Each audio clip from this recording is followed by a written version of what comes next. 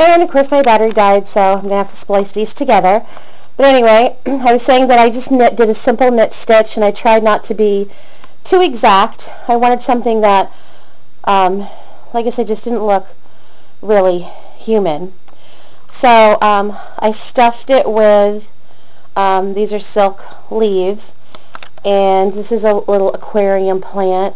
And then I did want to put like something that was human, like something that she may have gotten from the human world. So I have these little bits of ribbon sort of sewn in. Like, my idea was that they'd sort of watch the human world, or there was definitely a human connection with little Seraphina.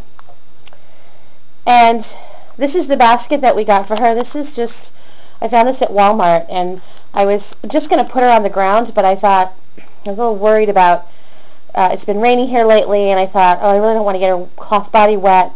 And so I was looking for something that was very rustic looking, that looked like hand woven. And this actually, as you can see in the video, it fits her absolutely perfectly.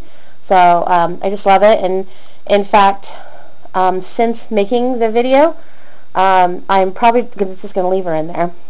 And the skin that's in it, this animal skin, this is actually an antelope skin that my husband has had like forever, and we just don't take it out very much. We're pretty kind to animals around here, but I thought it was absolutely perfect because, you know, it's something that you would wrap, you know, a baby in, a sort of wild baby, if you were, you know, a fawn family, like a deer skin.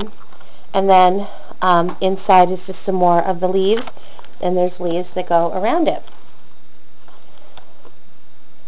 So I hope you'd enjoyed our making of video, and please see the actual video entry and check out the other video entries too. Heytherespookyface has a lot of fans, from young girls all the way up to old ladies like me, and they're all very different and unique and original, and they're just fantastic. So hope you guys have a fantastic day. Bye.